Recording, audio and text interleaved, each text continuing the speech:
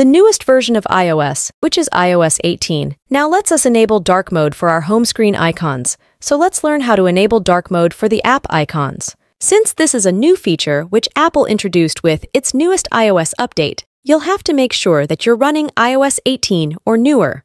This will not work if you're running iOS 17 or lower, so keep that in mind. If you're on iOS 18, then you want to long press anywhere on your screen until the icons start shaking.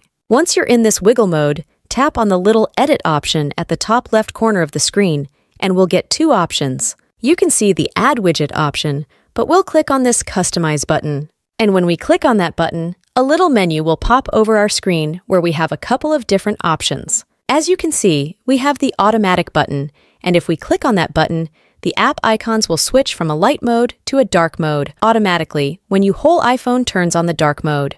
You may have the dark mode turn on automatically at a certain time of the day, or you may enable it manually from the control center. So if you set this to automatic, then the app icons will turn dark when your iPhone has the dark mode enabled. But if you want to have the icons dark at all time, then simply select this dark button, and then icons will stay dark even though you don't have the dark mode enabled on your iPhone. You can have light mode turned on, and your icons will have the dark color unless you come to this page once again and manually change it to a light mode. But that's a cool little feature which Apple introduced with iOS 18.